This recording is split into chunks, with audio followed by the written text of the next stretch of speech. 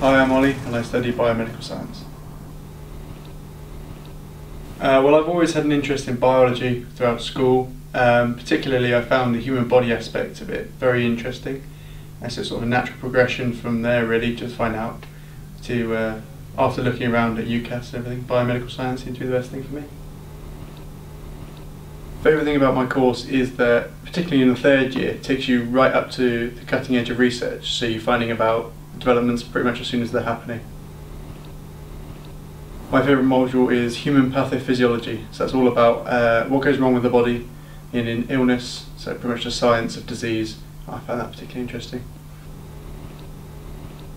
When I graduate, I hope to study postgraduate medicine, so my courses really helped me by giving me an understanding of the science behind illness, hopefully understand a bit more the illnesses I'll be hoping to treat.